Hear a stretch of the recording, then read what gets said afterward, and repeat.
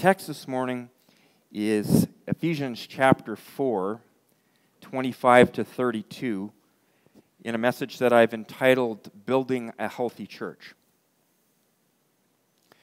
So when we look at this scripture, we see Paul making an appeal to the Ephesians. And when we become a new creature in Christ, born again in our spirits, with a new walk and a new direction, before we came to Jesus, all of us walked in an old nature, in our old nature. And we were bound like slaves to a rebel character, given over to our nature's whims and doing what is wrong. And Paul reminds us in Ephesians chapter 2, verses 1 and 3, and I know we've spoken about this before, but I'm just going to read this tidbit here again because it's so important to understand for the context of what I'm going to be sharing with you this morning. Ephesians 2, verses 1 to 3 says, "As for you, you were dead in your transgressions and sins, in which you used to live when you followed the ways of this world and the ruler of the kingdom of the air, the spirit who is now at work in those who are disobedient. All of us also lived among them at one time, gratifying the cravings of our flesh and following its desires and its thoughts. Like the rest, we are by nature deserving of wrath." We see that at work all around us, and we who have come to Jesus and have been forgiven and have been renewed, we think back and we can remember that life before we came to Christ, the darkness that enveloped us. But through faith in Jesus, it's awesome today to be able to say that that old nature under Adam is placed with it something eternal, something incorruptible, marked with holiness and righteousness. You see, we died to our old self, and our new self has been born again in the Spirit. A new character in Christ is born as the Holy Spirit enters the spirit of the believer. Paul encourages the Ephesians to pursue living in this new character which has been given to them by God, to put off the old rags of the nature described by Paul in Ephesians 2 that I just read, which we inherited from Adam, and to put on the new robes of righteousness given to us by Jesus to wear, to be clothed in holiness and doing the right things from a heart that is thankful and in love with God. So leading up to our text today, Ephesians 4:24, last week we ended with that, Paul reminded his audience that because they had been taught about the truth in Jesus and had been made new in Christ, there was now a new way of thinking to embrace. Sometimes people form habits, and God is in the business of breaking habits that have been formed that are destructive. Now, when we come to Christ, we're justified, made just as if we had never sinned. There is a moment when we come to Him where the illumination of the Spirit comes inside, and we're also sanctified to a certain extent. But the sanctification process, being conformed to the image of Christ, is not something that is done once and for all. See, when we come to Christ, it becomes a new thing that God does. And He begins to conform us to Christ. And we see this as we yield to the Holy Spirit, as we walk in our Christian lives. We see Him changing us, changing our perspectives, taking old things that we used to do and throwing them in the trash and giving us new ways of approaching things, new ways of looking at things. See, salvation begins with repentance. And repentance is a changing of the mind. The whole outlook of a person who's experienced genuine salvation through Christ Jesus changes.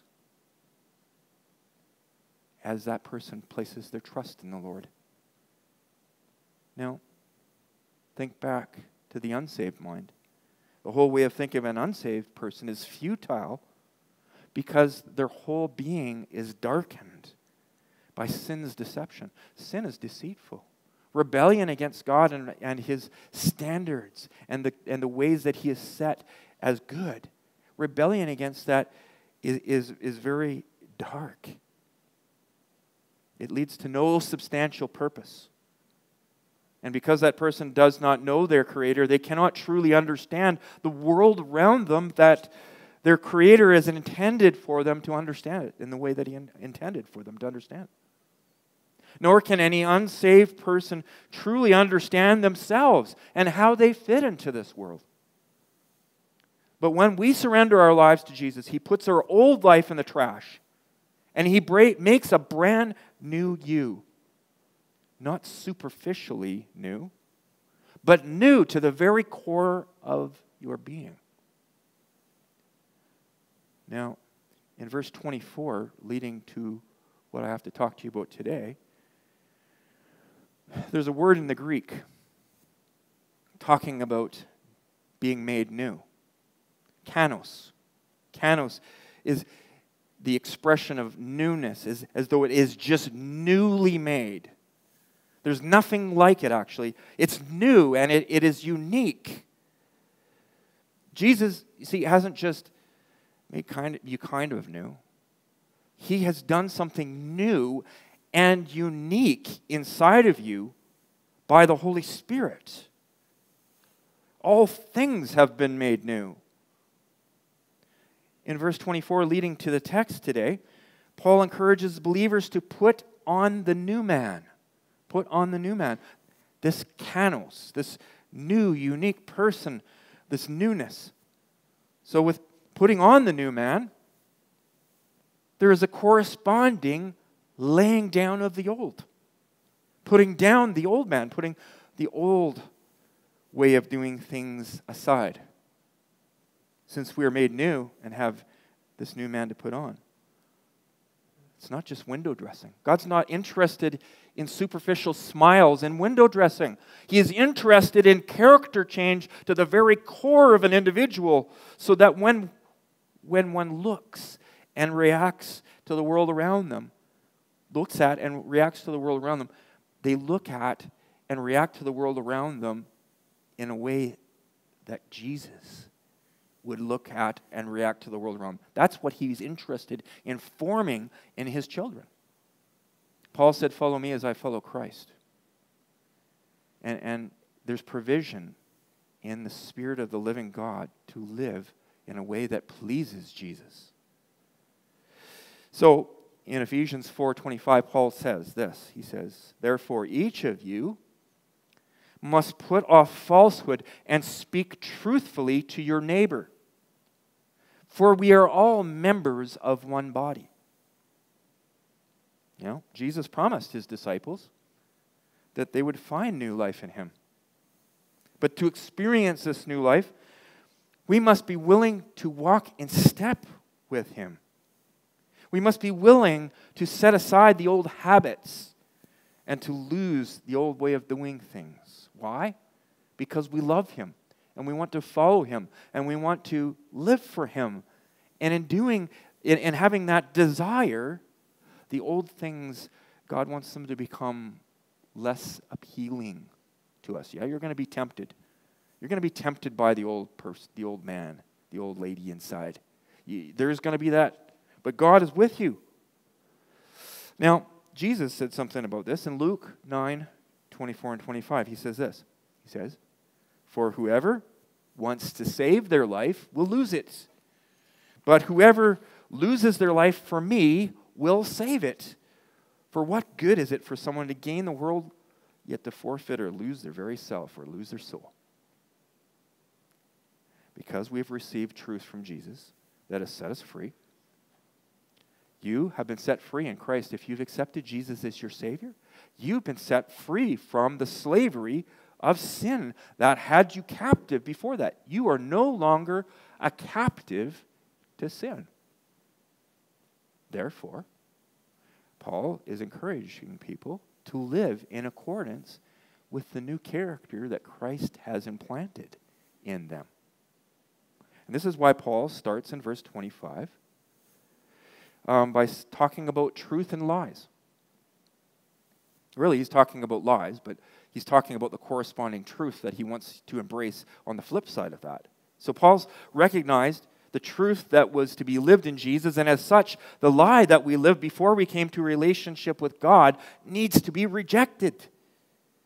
So this is why Paul starts in verse 25 by saying that he who has come to Christ must put off falsehood. The power of God. The power of God does not leave us like orphans without help.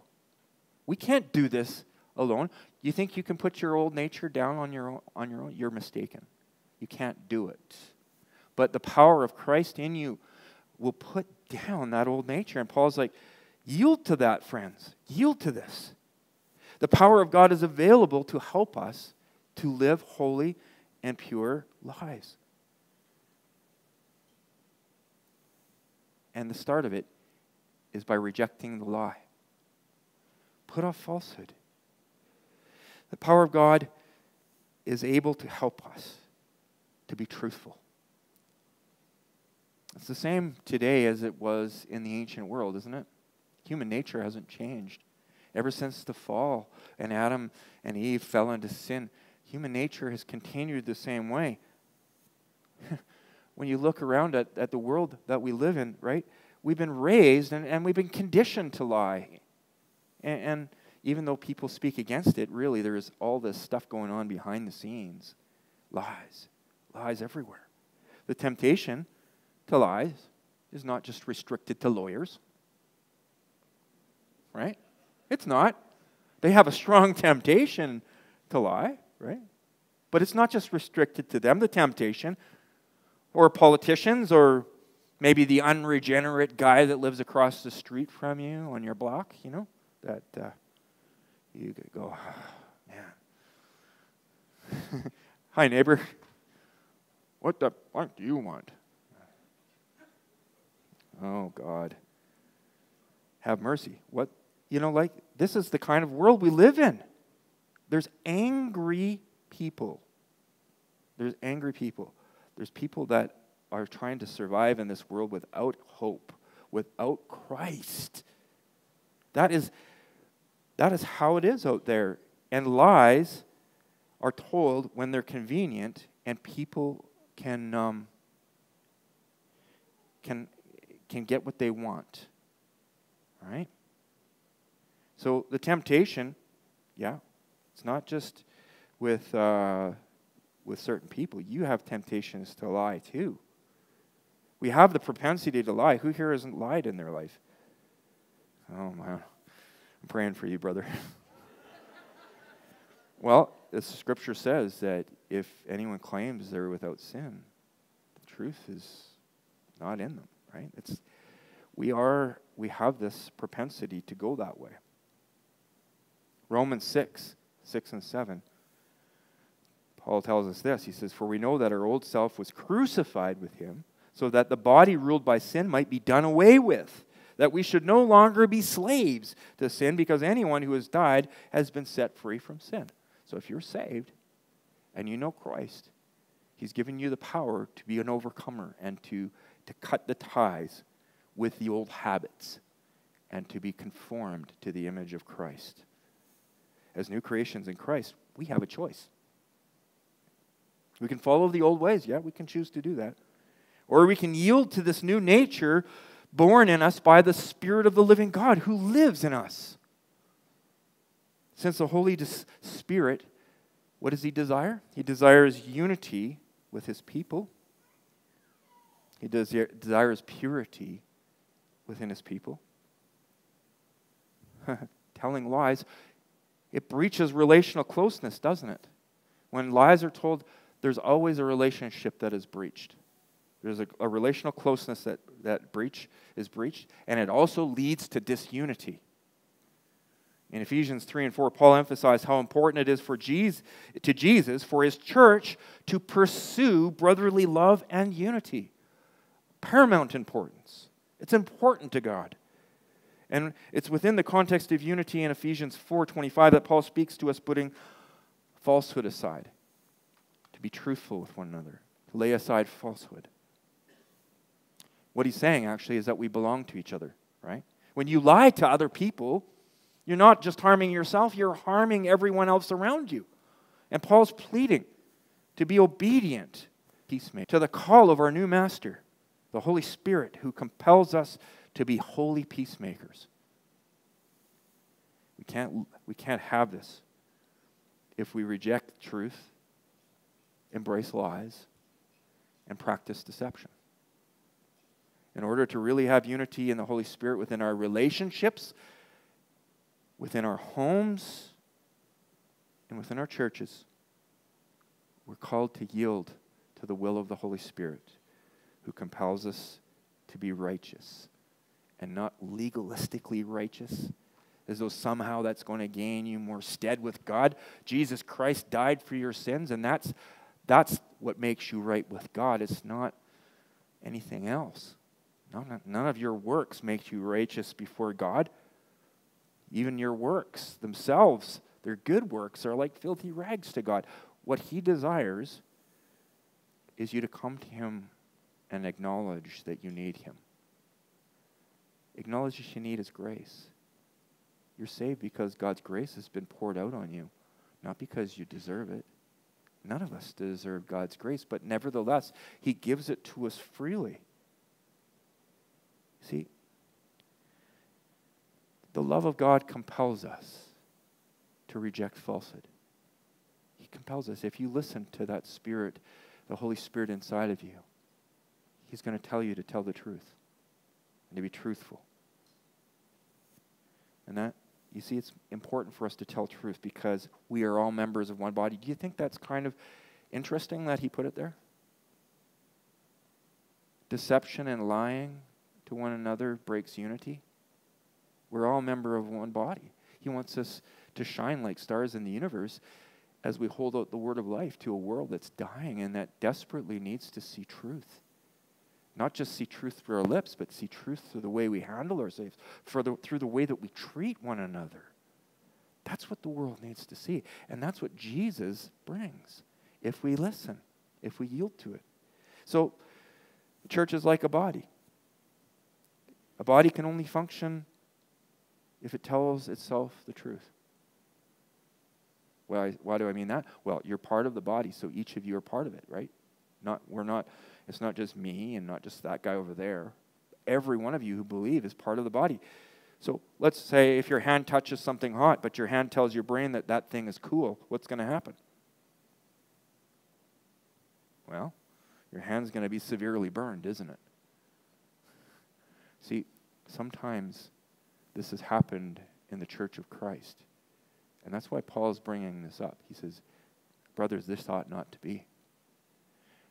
God desires us to work together in holiness and purity and to put off falsehood with one another and to tell truth. So from truthfulness, he moves to the next issue of anger. Now, anger in itself is not wrong. No. Anger by itself isn't wrong. But Paul does make it clear that anger can become a significant entry point for sin. In verse 26 and 27, our text says, in your anger, do not sin. Do not let the sun go down while you are still angry, and do not give the devil a foothold. There is such a thing as righteous anger. God is righteously angry sometimes. We see that in Scripture. Now, we can be angry at the injustices that we see around us. Yeah. And it's not wrong to be. We can be angry when innocent people are hurt.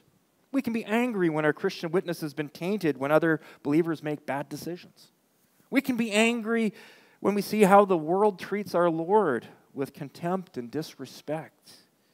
Angry when we're betrayed by someone that we thought we could trust. Angry when our name is smeared without justifiable cause. We can even be angry with ourselves when we mess up, right? Well, righteous anger is not wrong. Righteous anger can lead us to do the right thing. But Paul tells us when someone or something makes us angry, that we have to be very careful here not to sin.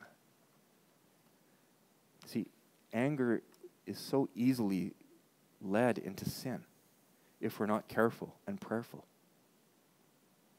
This is why the Bible says that we should pray without ceasing, because we need the grace of God and the power of the Spirit of God to help us in those times when everything just seems out of control. Because He can bring control to that. Anger is one of those triggers, right? That can send things out of control. So, in context of Ephesians, Paul is emphasizing that anger which turns sinful hurts the church. It breaks the unity of the bond of peace amongst brethren. It gives the devil a foothold to reduce our effectiveness as ambassadors and partners in the gospel. Now, there's several ways that anger can lead to sin if not handled correctly. And other places in the New Testament speak to this issue as well. For example, James says this in James chapter 1, 19 and 20. He says, "My dear brothers and sisters, take note of this. Everyone should be quick to listen, slow to speak, and slow to become angry. Because human anger does not produce the righteousness that God desires." So, one obvious sign that anger has turned to sin is when we start attacking the wrongdoer rather than attacking the problem at hand. Now, the first way people sin when they're angry is to blow up, right? Rage. Blow up. When we let our anger lead us to the boiling point, things break loose, we lose our tempers, saying things that we shouldn't be saying, doing things that we shouldn't be doing. When I've lost my temper, I've lost control. I mean personally, right? I've said things to people in anger and done things that I should never have done, that I should never have said. I like to take those things back, but I can't. I have to ask for forgiveness. But the damage has been done. You guys know what I'm talking about because you've had the same experiences, right? So blowing up is the way that anger becomes sinful. The second way that we might sin when we're angry is to stir things up.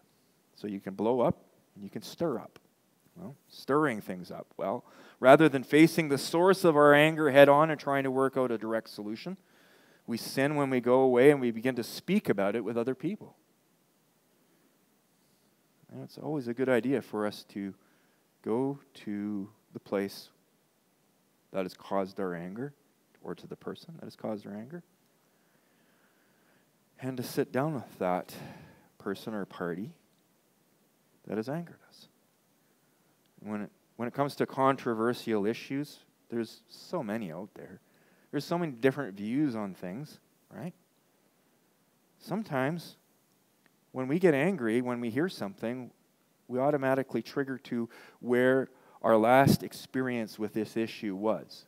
It takes us back. And we begin to make assumptions in anger that might just be incorrect. Maybe we've interpreted this whole scenario that's taken place wrongly. We need to give room for clarification and apology. If apology is warranted, if clarification is warranted, we need to give room for these things. But if we start to stir up behind the scenes, the carnage that results, my goodness, churches have been destroyed by this. Families have been destroyed by this. We can't afford to sin by becoming a stirring up person, to stir it up.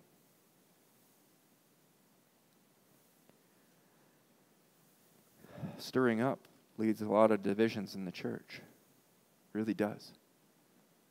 Because when you stir up, the person or the party isn't there to speak to it. So it's all one side, and it could be a one side that's got it completely wrong. So resist the temptation to stir it up.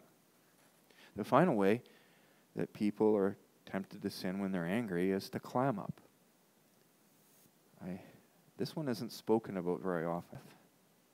Sometimes that saying, the gentle answer turns away wrath, people take that to an extreme. And when they're angry, they just zip it right up and they don't say anything. They just zip it up and they sit back, they stand back. And it begins to turn and boil within, but they don't say anything. It's just quiet seething that takes place. Well, I want you to know this, that's sinful, because it forms bitter roots within you. Climbing up is also a sure way to lead us to depression. Because rather than dealing with our anger in a healthy way, in a way that glorifies God, we begin to resent the thing or the person that is or who has offended us. We begin to imagine that person as being someone maybe that's far worse than the offense that has occurred. And it could be that that person sinned in a moment and they need the opportunity to repent and say, I'm sorry, please forgive me.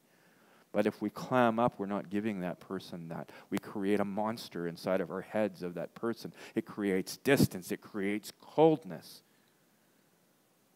It creates self-focus where we're thinking about how terrible we've been offended. We begin to nurse our wounds and feel sorry for ourselves. Really, the problem becomes 100 times bigger when we do this. 100 times bigger than it needs to be. That may be something that's significant and big, but when we do that, it creates it into a bigger scenario. If we want to be obedient and honoring to our Savior when we get angry, the bottom line is this, friends, we must tread carefully. We really do. We need to tread carefully. Our flesh is going to go to the default, to the old nature, right? And each one of us does it differently. Maybe you're prone to blow up. Maybe you're prone to stir up. Maybe you're prone to clam up. All of these things, you see, if they're not done right, if you don't handle that right, it's going to create division. It's going to create disunity in the church, in your home, in your relationship with your spouse or your children or whatever, or the people that are across the street from you, in a way that we need to learn how to handle our anger in a way that's pleasing to God.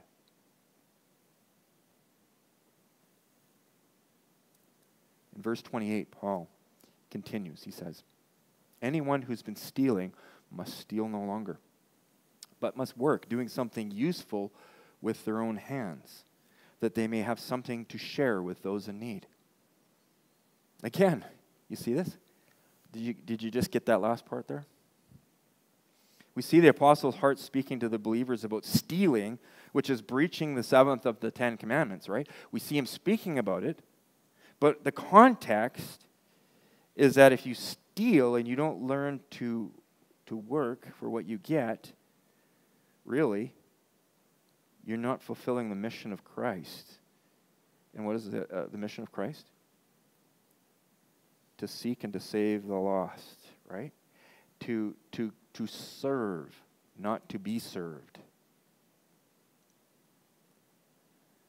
So, putting our hands to the plow and working with what God has given us enables us to help other people and to help each other, right?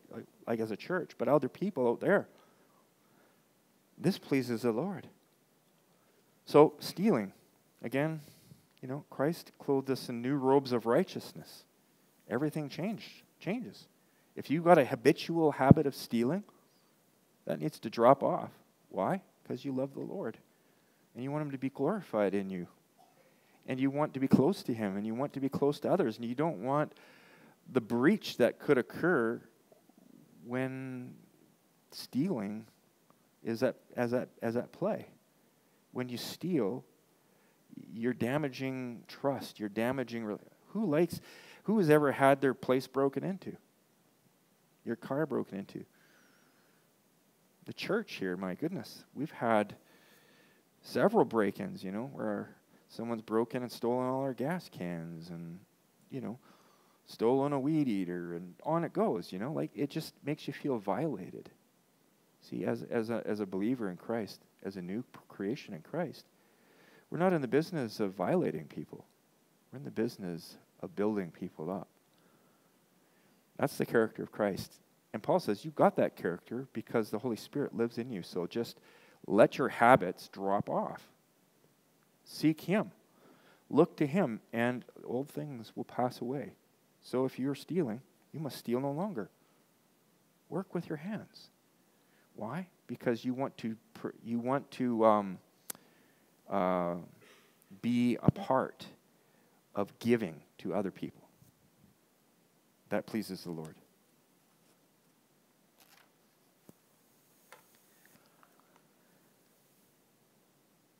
He continues, don't let any unwholesome talk come out of your mouths, but only for what is helpful for building others up and according to their needs, that it may benefit those who listen. Again, you see the context? Unwholesome talk and the connection point of other-centeredness. See, some people say, doesn't God just want you guys just to lighten up? Come on, man. What's wrong with a little bit of cursing? Like, you get frustrated and you curse, and the odd coarse joke makes people laugh. It lightens everything up around you. So what's the big deal?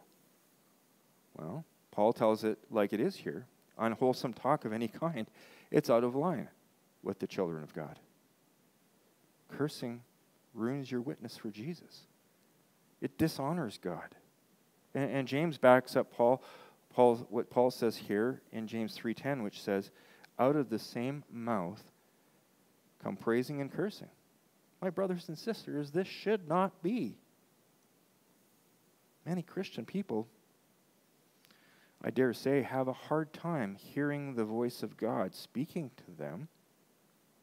And this is because they're conforming to the pattern of this world, and they're dull to the voice of the Spirit because their heart has been hardened by sin's deceitfulness.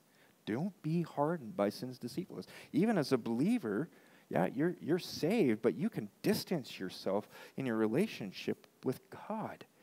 You can distance yourself in the relationship that God desires you to have with your brothers and sisters in Christ. You can put distance there by yielding to the old man, to the old lady. Don't conform. Romans 2:12 says this.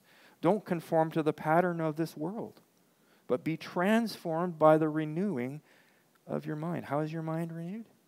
It's renewed by God. It's renewed by His word speaking to you. Blessed is the man that walks not in the counsel of the ungodly, nor stands in the path of sinners, nor sits in the seat of the mocker. But his delight is in the law of the Lord, and in His law does he meditate day and night. And he shall be like a tree planted by the rivers of water, which brings forth fruit in its season. His leaf shall not wither, and whatsoever he does shall prosper. That's a scripture we learned as kids. Memorized. Mom made us memorize that. That's true. Like when we allow ourselves to be sitting in the counsel of unrighteousness, in the seat of unrighteousness, our life is going to wither. We're not going to be like a flourishing tree planted by the rivers of water, bringing forth fruit in its season. What is the fruit that God desires to bear in your life, in my life? What is this fruit? It's the fruit of righteousness. The fruit of righteousness. The scripture describes what the fruit of the Spirit is. Love, joy, peace, patience, goodness, kindness, gentleness, self-control. All these things, that's what God desires to be hanging heavy from the branches of His children. The branches of your life is like a tree. And the facets of your life are like branches. Yeah, we've been trimmed pretty hard, haven't we, over the last couple of years? God's pruned us. pruned us individually, corporately. He's pruned us. Why? Because he loves us and he wants us to bear much fruit, the fruit of righteousness. He desires for his church to have the fruit of righteousness hanging heavily from the branches. You are part of the church. You are the church. God desires the fruit of righteousness to be hanging heavy from the branches of your life. So, with cursing, it doesn't lift anyone up, doesn't lift you up, brings people down, makes people feel yuck, dirty. Ugh. No, that's not God's desire. He doesn't want us to have that feeling, right? I'm not saying that if our faith is all feelings, but there is a litmus test. When you do wrong, your conscience speaks because the Spirit of God goes, hey, that's not cool, man. What you just did there, that's not cool. Oh. Be sensitive in your conscience. Listen to that. God's speaking.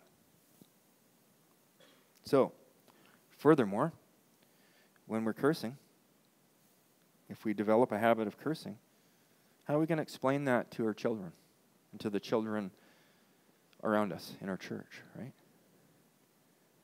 Children love to repeat what they hear from adults, don't they? Be careful. Be careful, friends. Because God's giving you everything you need to live a way that is pleasing to Him. But you must watch your life and your doctrine closely. Be careful that you're not deceived into thinking, oh, yeah, because I have grace, I can do what I want. No, it doesn't work that way. Because you're given grace, you've been given the opportunity to be like Jesus, to be holy, not to get away with whatever your old nature says. Yeah, God will forgive you. That's true. If anyone sins, He's faithful and just to forgive us our sins and to cleanse us from unrighteousness. But His desire is not that we walk in the ways of the flesh, but that we walk in the ways of the Spirit, so that others would be benefited, so that we can build others up, and so that we can glorify God, and our lives become a song of worship. Our life song is a song of worship to Him. Paul continues saying, and don't grieve the Holy Spirit of God, with whom you were sealed for on the day of redemption. Get rid of all bitterness, rage, and anger, brawling and slander, along with every form of malice. Now, as human beings, there's many ways that we can grieve the Holy Spirit. The Holy Spirit was given to us, by the way, as God's mark of ownership over us. You know, take my yoke upon you, for my yoke is easy and my burden is light. Well, guess what? When you're cleansed by the blood of Christ, when you accept Jesus as your Savior and you believe the blood is applied to your life, the sins are swept away, cast away as far as the east is from the west. Hallelujah, right? Hallelujah. We can get excited about that. But the clean place now that has been swept clean by the blood of Christ has been made for one thing, and that is that the Spirit of the living God could make His residence within you so that you could be at one with God. That's what atonement is about, at one-ment, so that the Spirit of the living God is united in you, in your spirit. So don't grieve Him. Don't grieve Him. Why? Because we love Him. We don't want to hurt Him. Get out. We're sealed by the Spirit for the day of redemption. That's how we know that we are the children of God, because the seal of the Spirit is upon us. If you don't have the Spirit of Christ, you haven't come to salvation, my friends. Those who have come to salvation have been given the Spirit of Christ as a seal. I think He was given to us, right? To help us to navigate through this world and to lead us to the eternal life that He promises. And I think the Holy Spirit is grieved when we're finding time for everything else but Him. when our lives are so full with so many hours to spare for relaxation and amusement, but our Bible remains unread on a shelf somewhere. When we actively pursue worldly things, but have no time to connect with God in prayer.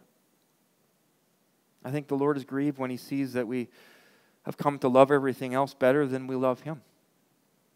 We grieve the Holy Spirit when we actively disobey and when we sin. He knows how continuing to sin when we're set free will lead to broken communion with Him, and how He's going to have to correct us for our own good. Now, many of you here this morning are parents or grandparents, but when you think back to your parenting years, if you're older or if you're in the middle of this, right? Now, as a father, I've been very grieved when my children pursued behaviors that were destructive, right? Where they weren't right and they needed correction. I've been grieved by that. I don't know about you, but when you love your kids and you see them doing things that are harmful to others or harmful to themselves, it deeply grieves you. And it leads to necessary corrections. Now, as a dad, I would much rather bless my children and give them a gift than I would discipline them. I would.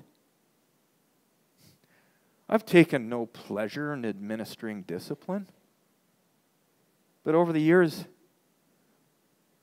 I've done it to try and help them come to terms with bad decisions that they're making for their own good.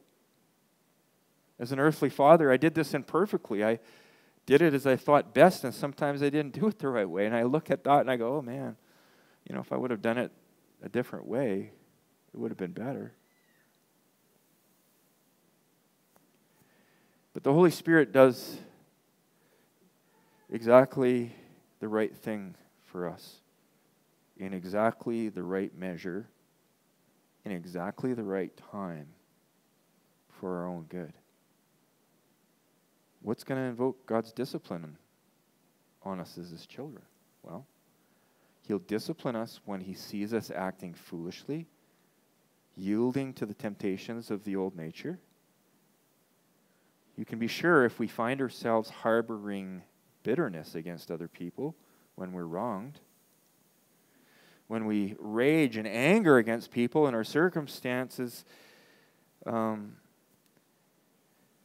of rage and anger lead us to sin, like we've described. How do you sin when you're angry?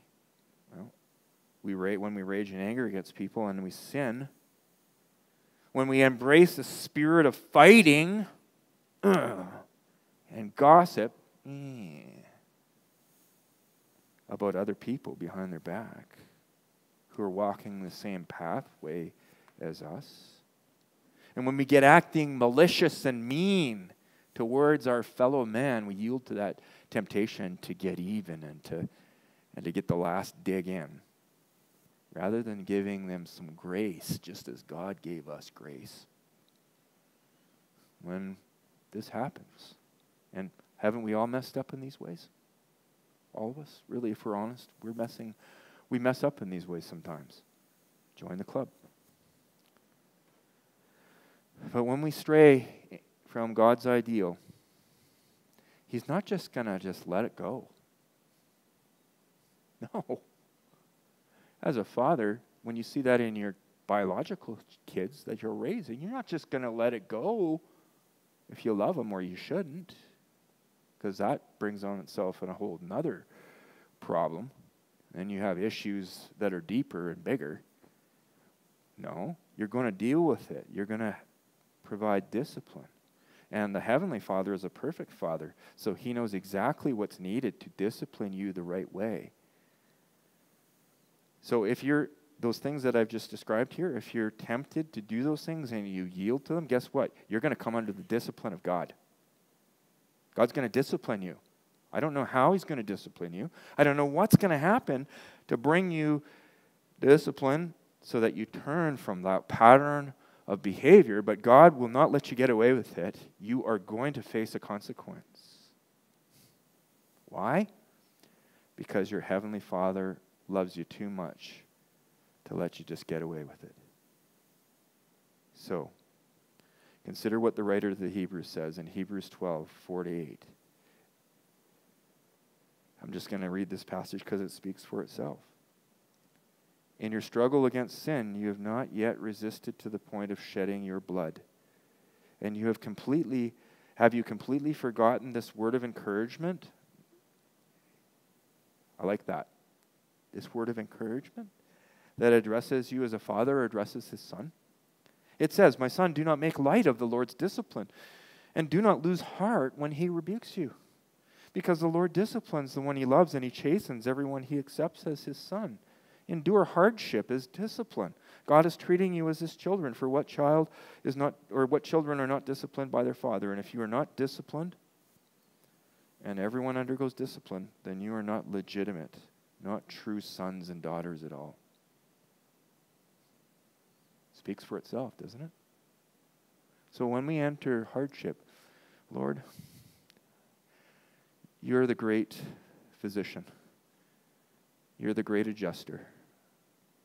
Take this, whatever's happening here, and use it to make my character more like you. I'm sorry, there's something, Lord, that maybe I see here that just needs to go. So, God, I thank you. I thank you for this trouble, because I know that you're using it for your glory. I don't understand, and maybe I don't even know right now what it is. And that's not always that trouble is discipline. I'm just saying that trouble can be discipline. Sometimes the rain just falls. Sometimes in this world, our bodies deteriorate, things fall apart. There's things that just happen in the natural scale that have nothing to do with this. But there are times where God disciplines us different ways. Just keep that in mind. Who wants to undergo corrective discipline? I know I don't. That's why Paul is talking to the Ephesians. He doesn't want them to have to experience the loving hand of discipline of God, because it does hurt. He wants them to learn by observing the word and by being doers, hearers of the word and doers of the word. And this is why he says, rather than this taking place here, rather than pursuing all these terrible things that are really going to end up with you under the hand of discipline of God, rather, verse 32, be kind and compassionate to one another. Instead of being malicious and mean, let that go. Forgive. Be kind and compassionate instead, forgiving each other, just as God in Christ forgave you. And in ending, in context with the gift that Jesus has given us as his church, God desires we dispense the same kind of mercy and grace towards others that he dispensed to us. Amen. Would you bow with me in prayer?